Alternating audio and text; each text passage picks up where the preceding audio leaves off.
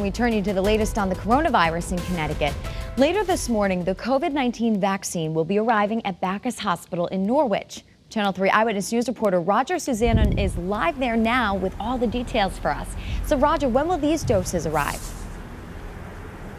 Yeah, good morning, Nicole. A very special delivery will arrive here at Backus Hospital, we're told, around 11:30 this morning. And then administrators say, listen, they're not going to waste any time. Later this afternoon, 30 frontline workers here at Backus Hospital will receive their first dose of this vaccine. And listen, I think it certainly goes without saying that this is a very exciting time in our nation's fight against COVID-19.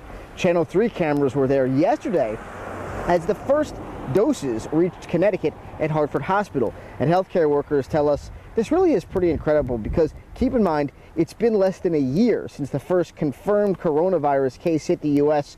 So really, this vaccine was developed at lightning speed. But experts are warning this morning that that doesn't mean that COVID-19 is just going to disappear.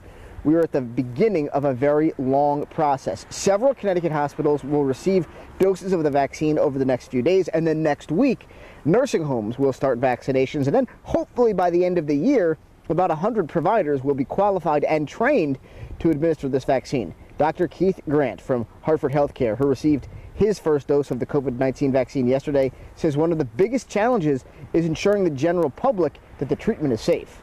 A lot of people, when asked, will you get the vaccine right away? The number right now, I think, is about 45% of people says absolutely yes.